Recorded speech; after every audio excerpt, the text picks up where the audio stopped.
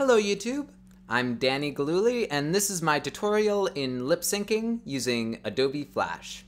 And I'm going to be using Adobe Flash CS3 to demonstrate this technique, but as far as I know it should work about the same in future versions of Flash. Okay, so I'm going to be teaching you two different techniques in lip syncing. One I call the swap method and the other I call the nesting method. And before I begin, it should be noted that my method of lip syncing, particularly with the mouth shapes I use, it's not going to create the quality of lip sync that you'd get in like a Disney cartoon or something like that. It's more going to look like kind of like a South Parky kind of style of lip sync, which gets the job done. It might not be stylistically what you want though, if you want really high quality lip sync, but it's fine enough for me. You can see what my lip sync method kind of looks like in some of my cartoons. I'll put some annotation links and some links in the description to those. But anyways, so first off, you need to design your mouths. And I've already designed all my mouths. I have each of them as a movie clip in the library. And you can design your own using the mouth guide thing.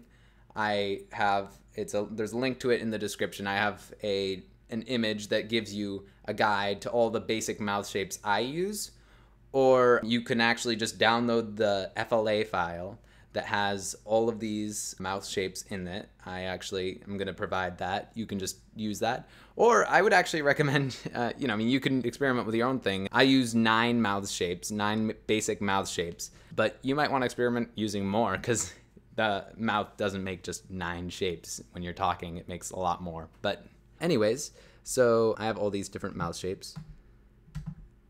I use 9 mouth shapes as I mentioned.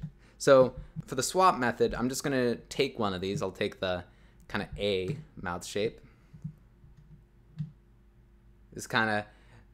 This would be for like an ah sound or an A sound, maybe. So now what you would do is we're just going to pretend that there's audio here. So you would play the audio until you hear the sound change. So let's pretend that it's going from ah to an E sound. So if you were doing that, you'd go to the point in the timeline where the E starts. You'd have to listen for it. What you can do is you can go down here under movie clip and go under swap symbol. And then you can just switch it for the E mouth shape. And that works pretty good. The mouth changes. And let's say next it's gonna make a V kind of sound, a V sound. So you'd find in the timeline where that would start, and you would make a keyframe. That's what you do. I do that by pressing F6, or you can go under Insert and Keyframe if you want. And so then what you do, you can press Q, or you can just click on that, and it's under Swap. And let's make it do a V thing.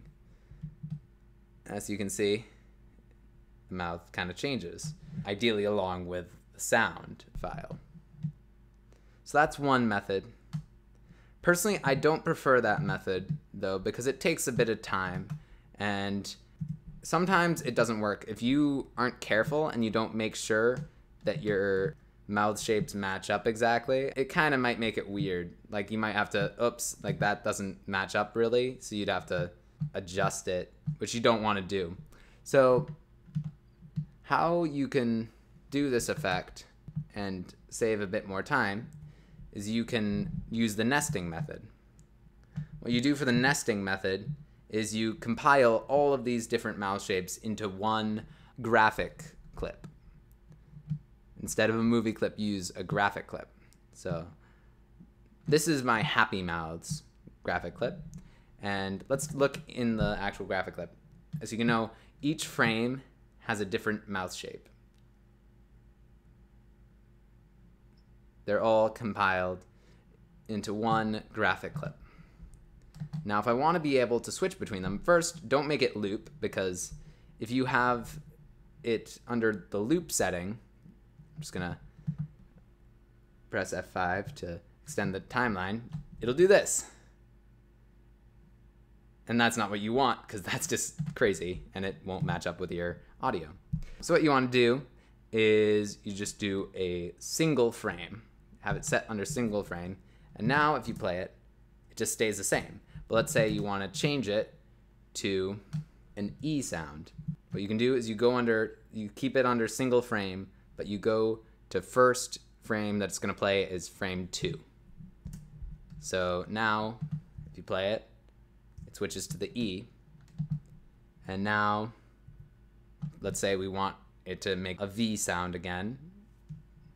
You can do 3, because on my file it's frame 3 of the graphic file. So you'd see it's frame 3 that is the V shape. So that's the basic technique I use. So again, this is the nesting method, is I have it all in one graphic clip, and you just are able to have it be one frame. And that works pretty well for me. I'm going to do another video where I actually demonstrate an example where I'm going to actually be lip syncing using the nesting method with actual audio, so you can kind of get a sense of how that would work.